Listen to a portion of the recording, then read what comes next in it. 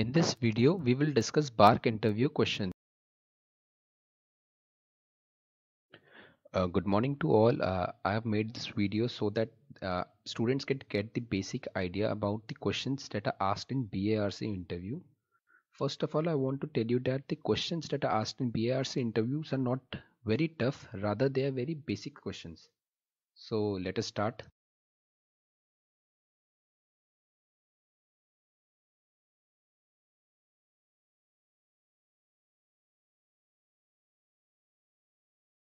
So as given in the question, there is a container which contains ice at -10 degrees centigrade. Then draw the temperature versus time graph if constant rate of heat is supplied. So this is a container, it contains ice. The temperature of ice is given as -10 degrees centigrade and the constant rate of heat is supplied by this. So if you will draw the temperature versus time graph, it is not very difficult. Like this side is the temperature, its unit is in degree centigrade. The horizontal axis is time, its unit is in seconds. So when you will make the temperature versus time graph, as we all know, the initial temperature of ice is -10 degrees centigrade. So with time, the temperature of the ice will increase. So it will increase to 0 degree centigrade. It will increase linearly till at 0 degree centigrade. As we all know that phase change takes place from ice to water, so it will take some time at 0 degree centigrade during the phase change, and so the horizontal line will be there present. After 0 degree centigrade, when the whole of the ice is converted into water, the temperature will again start to increase. So from 0 degree centigrade to 100 degree centigrade, the temperature will also increase linearly, and after 100 degree centigrade the phase change will again take place from water to steam. So this horizontal line represents the phase change from water to steam. So this is a basic thing that all of the people know. So the what they expect in BRC interview is that, do we know that the slope of this curve and this curve is equal, or which slope is more? So in this we will discuss, is the slope equal or which slope is more? So the reason for this is, we all know that theta 1 is greater than theta 2. I will also tell the reason behind this. So while making the curve for temperature versus time, we have to make the curve in such a way that this slope is more than this slope. The reason behind this is, as we all know, Cp of ice is 2.108 kilojoule per kg Kelvin and Cp of water is 4.187 kilojoule per kg Kelvin. And as we all know, Q equal to mCp dt, and Q dot, constant rate of heat, as given in the question that constant rate of heat is supplied, not heat. So we have to convert that heat into rate first. So the rate of heat is equal to mCp dt, that is temperature, upon dt, in this t is time. So as we all know, as given in the question, this is equal to constant.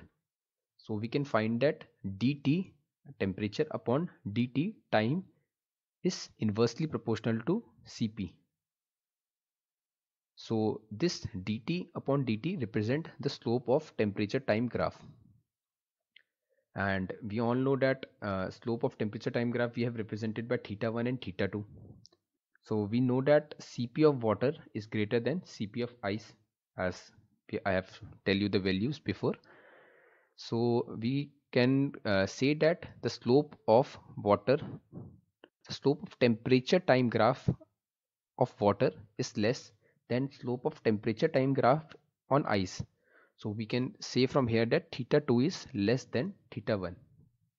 And the second thing that they want in this graph is that the time interval that is taken for the phase change from ice to water, is that equal to the time interval that is taken during the phase change from water to steam. So the answer to this is that the time interval t2 is greater than the time interval t1. So this time interval is more as compared to this time interval. The reason behind is that, as we all know that latent heat of vaporization, that is the heat required for 1 kg of water to convert into steam, is 2260 kilojoule, and the latent heat of fusion, it is the heat required to convert 1 kg of ice to water. So that heat is 334 kilojoule. So as we can clearly see that latent heat of vaporization is more than the latent heat of fusion. So the time required for this thing to be get heated up to this energy level will be more. That is, the T2 time will be more as compared to T1 time.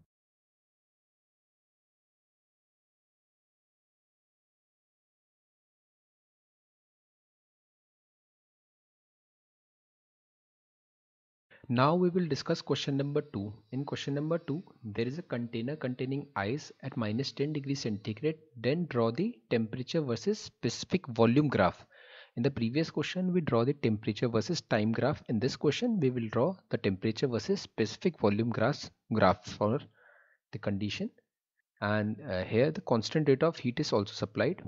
So before drawing the temperature versus specific volume graph, we should understand one more graph, that is specific volume versus temperature.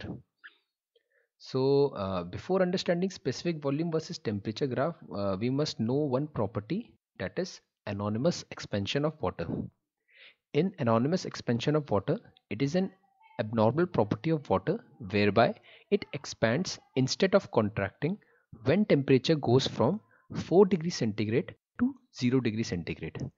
So when we will make a graph between specific volume and temperature, when the temperature is increased from minus 10 degrees centigrade to 0 degree centigrade, as we all know, on heating, uh, generally a substance expands, so its volume will increase. So from minus 10 to 0, the volume will increase as shown in the path AB. Then during the phase change, there is a discontinuity is present at the specific volume. So in the point B, ice is present, and at the point C, water is present. So when the phase change takes place from ice to water, there is a drastic decrease in the specific volume. And in the C to D, when the temperatures increase from 0 to 4, as I have told you the behavior of anonymous expansion of water.